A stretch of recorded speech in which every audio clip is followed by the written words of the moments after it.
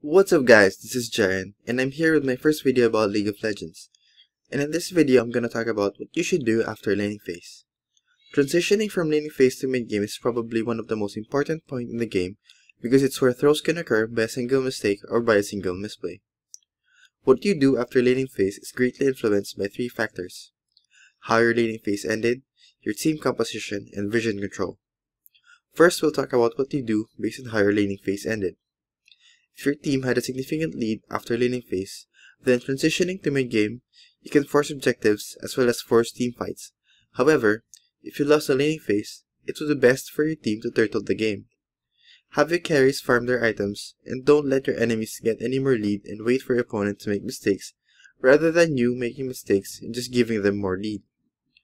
Be sure to play the map and positioning on your enemies, as well as time dragons and buffs, and that's how you get back in the game.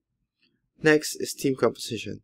There are a lot of team compositions such as poke, split push, siege, and teamfight based compositions. Be sure to make use of those compositions to your advantage. Lastly, vision. Vision in the map is the most important thing you should have when transitioning to mid-game. Simply because this is how you know your next move. You can play the map by going onto objectives on the other side of the map when you see your opponents on the other.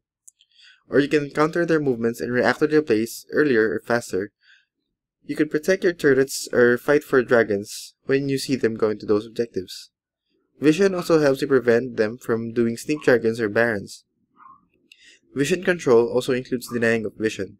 Be sure to have at least 3 sweepers in your team as soon as laning phase ended, as well as to put down pink wards to help you establish vision, as well as deny vision. That's it for this video. I hope this helps everyone. Have a great day and GG.